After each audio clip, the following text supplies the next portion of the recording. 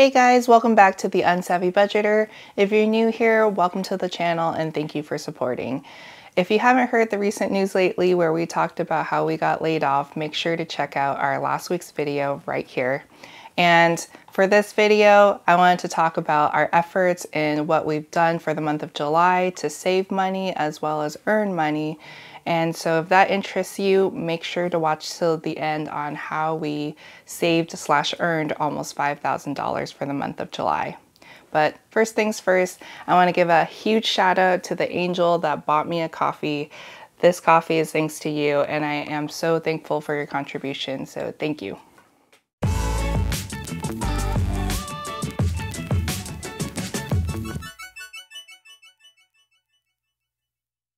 In our last video, we briefly talked about this, but when my husband got laid off, we went into emergency planning mode literally the moment we got the news.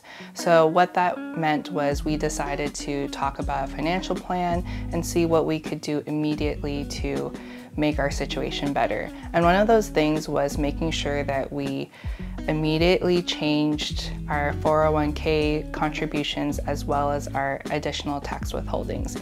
Since I'm not working, this really only went into effect for my husband. He immediately went online and changed his contributions to 401k, meaning no more money going into 401k savings, as well as no more additional tax withholdings taken out of his paycheck.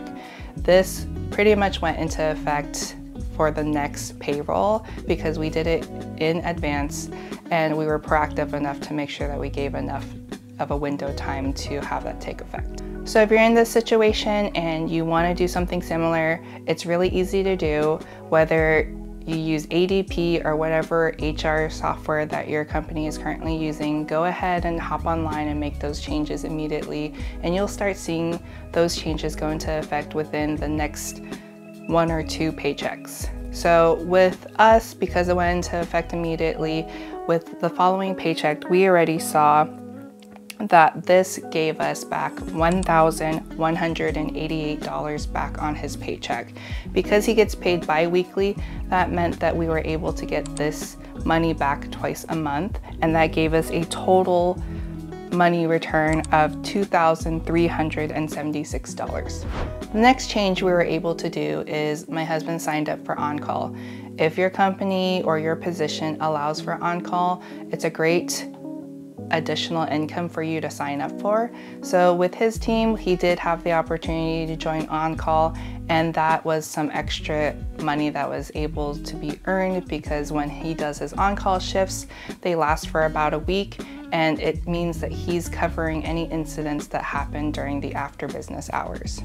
So by doing so, this meant that each time that he did this, he was able to get about $450 to $550 per on-call rotation, and this is after taxes. There's 4 people on his team, including himself. That means that he's able to do on-call rotation once a month. So that's expected income that we'll be able to get every month.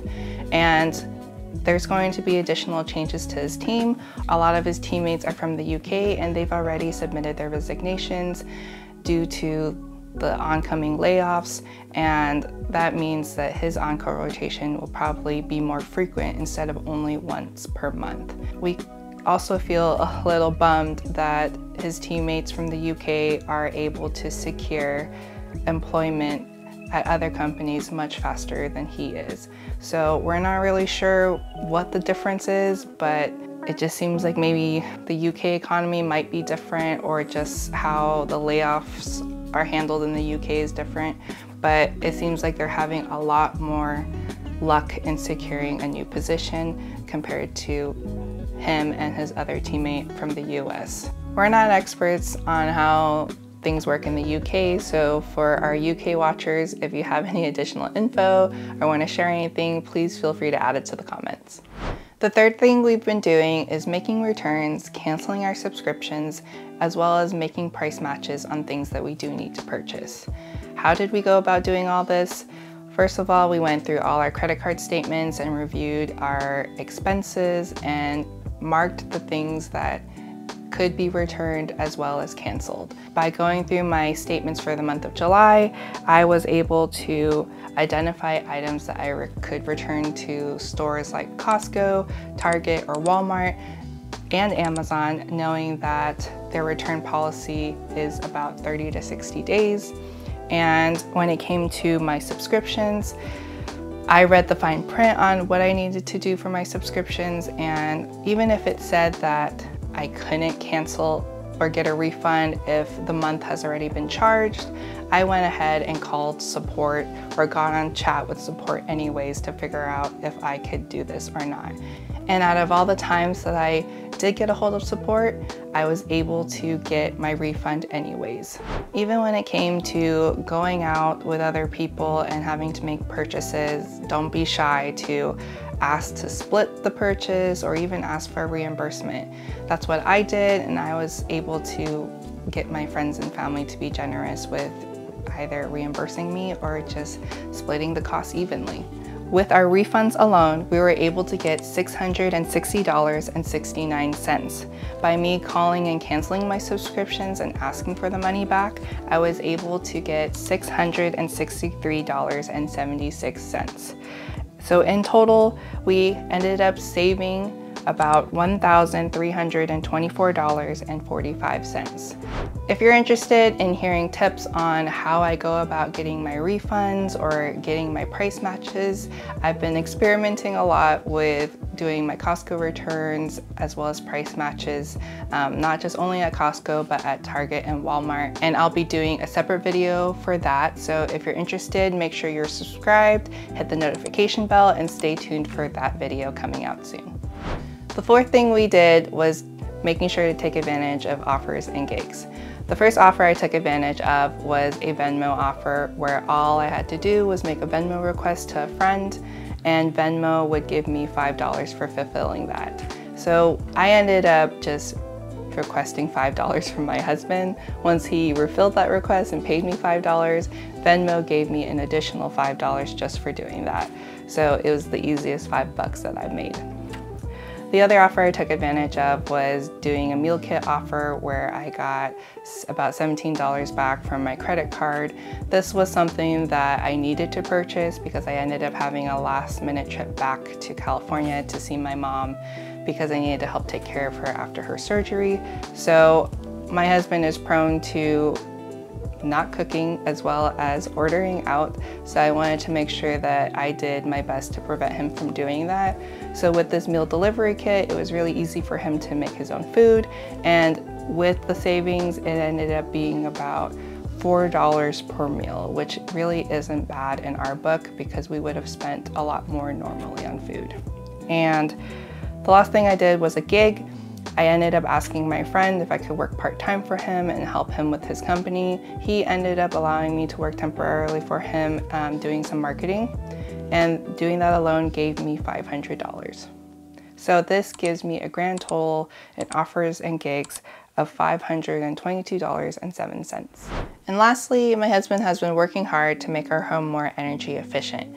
For those of you that aren't familiar with Georgia in the summertime, it is really hot and humid here, so we've been figuring out ways to run our home at a higher temperature so that we could save on our electricity bill. My husband has been going around with a thermal camera to figure out where our potential air leaks are in the home, and by doing so, he's been able to identify a lot of areas where he could be able to seal the gaps, repair the ductwork, as well as improving insulation in the home. And just by doing these simple things with stuff that we already had in the home, we're able to save $1 per day just by running our home a few degrees warmer than as we had back before we did all these changes.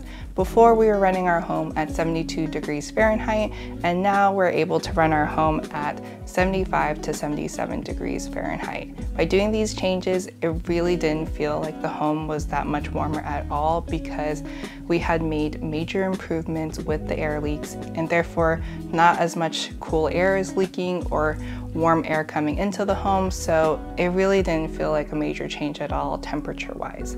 So I was so happy that he did this, and by him saving $1 a day on our electricity usage, we have been able to save about $30 this month. If energy efficiency is important to you and you want to hear the details on what changes we've made, then make sure to let us know in the comments if you want us to make a separate video about this where we can go more in detail about those changes. Other opportunities we're working on is growing our YouTube channel, starting a small business, and lastly, working on reselling items on Facebook Marketplace and Mercari.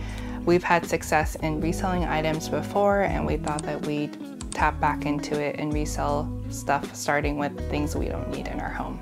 So that's all I have for this video. If you guys found it beneficial in any way, please support the channel by giving it a thumbs up. Make sure to check out my other videos and make sure that you're subscribed so that you could stay tuned for my future videos. I'm going to be focusing a lot more on just our journey with being laid off and the changes that we're doing to make our situation better. Thank you so much for watching, and I hope to catch you guys in the next video.